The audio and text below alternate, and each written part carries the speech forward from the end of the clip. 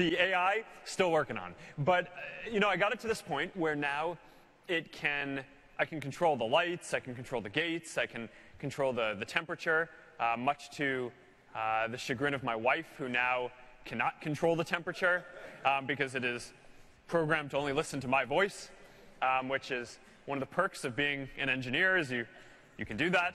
I'll give her access once I'm done. So it's getting there, and it's starting to be able to do some pretty fun things, and I'm looking forward to being able to show it to the world. I'm really proud not only of just this quick demo that I've been able to build, but it's awesome because I get to interact with all these Facebook engineers who are doing all this awesome AI work, right? In speech recognition, in face recognition. I programmed it so now when I walk up to my door, my gate, I don't have to put in a code or something like that to get in, or put in a key. It just sees my face and it lets me in.